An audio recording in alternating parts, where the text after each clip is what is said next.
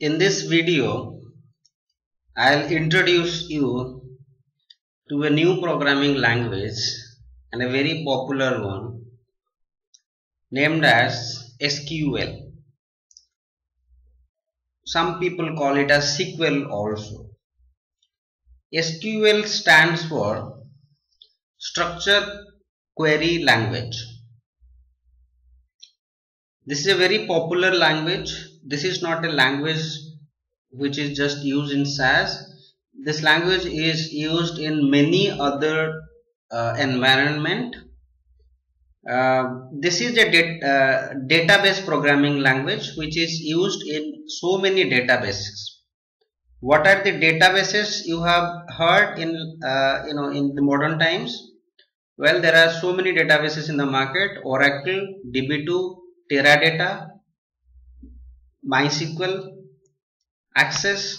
So there are so many data sets from the different software companies. SQL, the main thing about SQL is that SQL is the standard language for all the databases. There is a slight difference in the syntax, but more or less it's the same. Even in SAS, we use the same SQL language. That is slight difference from the other SQL languages in other databases.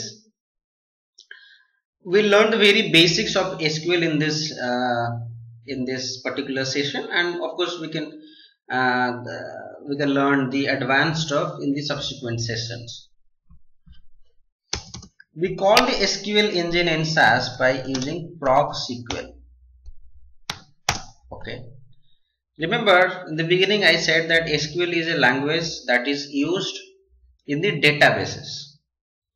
If we want to get something from the database, we want to print something from the database, we want to manipulate the database, we want to do something around the data data sets there in the database, we use structured query language or SQL.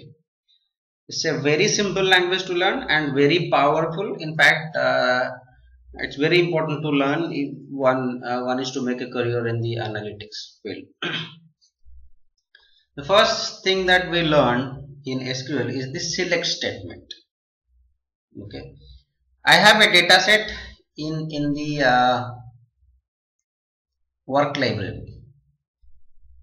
The name of the data set is ABC1. Let me see what is there in ABC1. Okay, I'll not use this. I'll use mortality.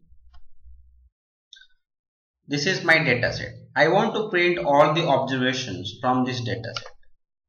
For that, I'll use the select statement. How do I write the select statement? So this is how we write: select star from mortality. So this is the first thing that we learn in SQL. Very basic thing. Let's learn each of the keywords first. PROC SQL is the SQL engine. So that's the first thing that we call. Remember, SQL engine is somewhat like an external engine in SAS. So we call it first, and then select star from mortality. What is this star or asterisk does? It means we want all the information from this data set. So asterisk, when we put the asterisk sign, it means all the information. We can always extract only a limited amount of information, like one variable, two variable, or a couple of more variables, and leave out some information there in the data set. That is also possible. If you want all the observations or all the variables, just put this asterisk sign. In PROC SQL, we end the code with quit. Remember, we are calling it from outside, so we always quit. If you use run statement, you will see at the top that this query is it's running forever. So always make sure you end the code with quit whenever you are using PROC SQL. Let us run this and see.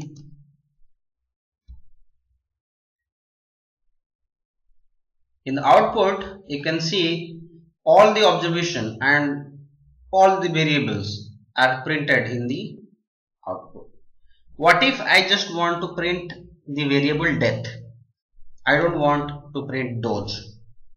What I'll do is that I'll remove the asterisk and I'll just put this variable name DEATH. Select death from mortality. Now you can see in the output only that particular variable is printed in the output.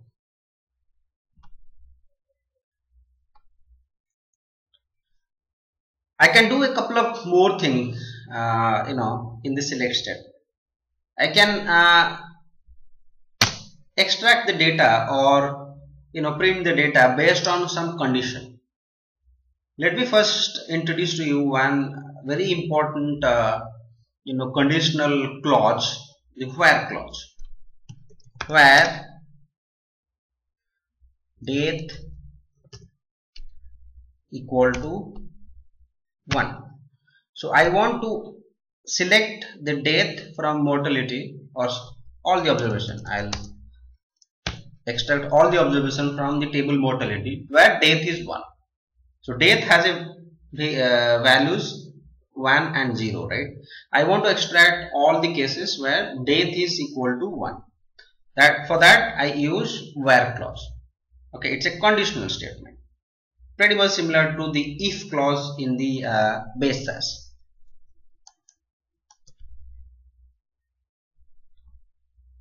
You can see in the output, wherever you have death 1, the corresponding dose values are printed along with death. And similarly, you can put as many conditions as possible.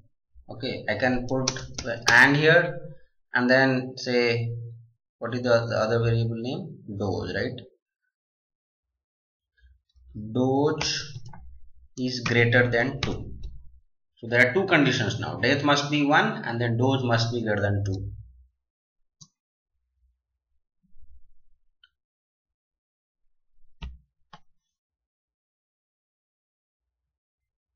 And you can see it's printed. All the cases are meeting the two criteria that we have used in the query. The next thing that we will learn is how to create another table or a new table from a parent table. You have seen that in base SAS we use the set statement, right, in the data statement. How to do that in SQL? PROC SQL, create table. I'll create mortality 1. So it's a new table I'm creating based on what? Based on this statement, right? I'll keep all the observation where the two conditions are meeting, like death is 1 and then dose is greater than 2. Okay, so whatever we have seen in the output window, right, will be there in the new data set. The name of the new data set is mortality 1. Quit.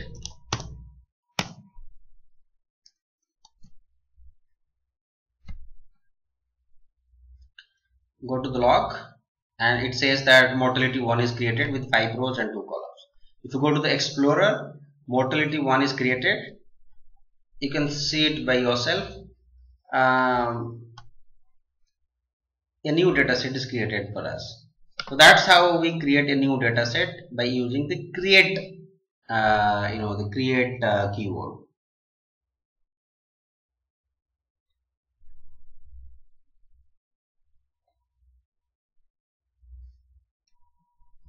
The next thing that we will learn is how do we sort using PROC SQL. We sort a data set in PROC SQL by using the order by statement. Okay, I'll do one thing. I'll use the same query. Okay, I'm creating a new data set, mortality 2. the conditions are the same, but I'll make sure that the new data set is sorted by doors. Okay, so this will sort in the ascending order by doors. So that's how the syntax looks like. Select star from mortality where death is equal to 1 and dose is greater than 2, order by dose. So order by is used for sorting a data set. This will sort in the ascending order. I'll show you how you can also sort it by descending order. Right. So mortality 2 is created. Go to Explorer and see mortality 2. You can see the data set is sorted in the ascending order of doors 4, 5, 6, 7, 8. Right. So it's sorted. How do we sort in the descending order? Just use DESC. Oh, sorry, not there. Here, order by doors, then DESC. It will sort in the descending order of doors. Go to the mortality 2. Right. As you can see, the data set is sorted in the descending order of doors. Make sure you don't open the data set, the create table data set, the new data set. If it is already created and you are just updating it, make sure it's not open when you are running the code. Of course, you can open the parent data, that's not an issue. So that's all about the SQL. It's the introductory session. So I just covered the simple things related to PROC SQL. There are of course so many things to learn. The joins, different kind of join, merging dataset, and then so many other features of PROC SQL. Please watch the subsequent videos on PROC SQL.